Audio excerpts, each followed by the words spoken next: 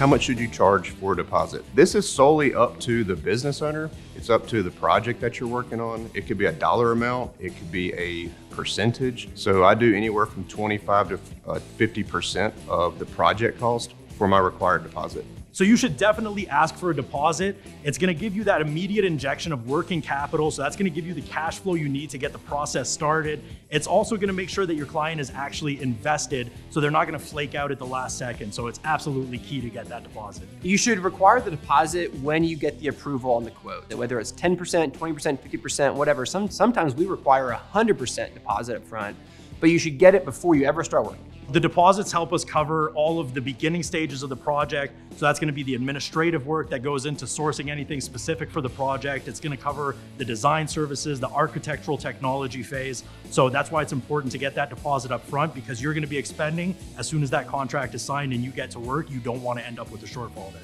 Let's say we're working or putting in something expensive like an AC unit. There's gonna be a high cost there. You can get the customer to cover some of that.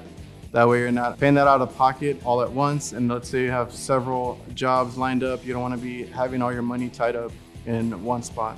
I ask my customer for a deposit verbally when I'm on site with them. And then the second form of communication with the deposit comes via the quote in their email account. So it's important to have a really clear process on how you're gonna be asking for your deposit, where usually we're gonna take a deposit up front before the job happens, and then we're gonna collect progressive payments as the job hits certain milestones. And we let them know that not only from the first quote, but it's also outlined in the contract in super clear terms, so that there's no questions about it once we get going. So we're either gonna do something like 10% at the beginning, and that's gonna help cover things like setting up the project, the design work, the architectural technology, and then we collect 40% when we start the job. In other cases, for smaller projects, we might just go with 50% right as we're starting the job, so that we have that capital up front to make sure that there's no delays with ordering materials, with lining up subcontractors.